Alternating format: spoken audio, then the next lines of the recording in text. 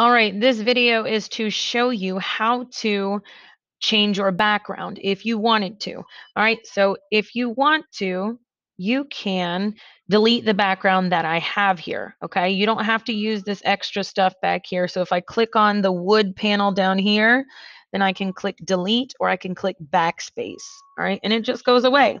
If I take something away and I don't mean to, you can always click this arrow, all right? It is the undo button and it'll bring everything back, okay? You can add a background of your own. You can go to insert. Oh, my bad. Nope, we're not inserting. I'm so used to inserting pictures and images. We're going to click on background. It's right here. We're going to click on background and you can change the color of your background or you can choose an image. All right, let's go to Google image search. And I am going to search for if I wanted a stage. Let's see what that looks like. I can have this as my background. All right, so let's see what that looks. I'm going to double click. All right, so it should be, I'm going to put done.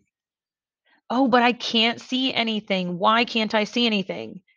Because these are covering my stage. So you'll just click on those things there. Oh, look, I'm clicking on everything but that.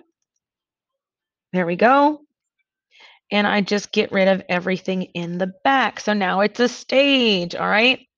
Now you might have to move your things around to see the stage or adjust them once you have that. All right, that's up to you. You can adjust everything here however you want it to be adjusted. All right, however you want to move things around. All right, so that's just one way to change your background. Okay, once again, I got to make sure I'm not, see how background doesn't show up. So I'm going to click on the back of the document, back of the Google slide, not clicking on anything in here. If I click outside of the Google slide, then this will pop up. So I can click on background. I can actually just choose a color too. I can pick purple if that's what I want. All right, click done, and my background is purple. I can click background, choose an image, and I can choose any of these things, guys. What if I want that? Let's see what that looks like. And there's a stage, okay? So it all depends on what you want to use. And if you didn't want to do any of that, guess what? My undo button will fix everything for me. Let's take it back to what it looked like before. And there it is, friends, okay? That is how to change your background in your Google slide, all right?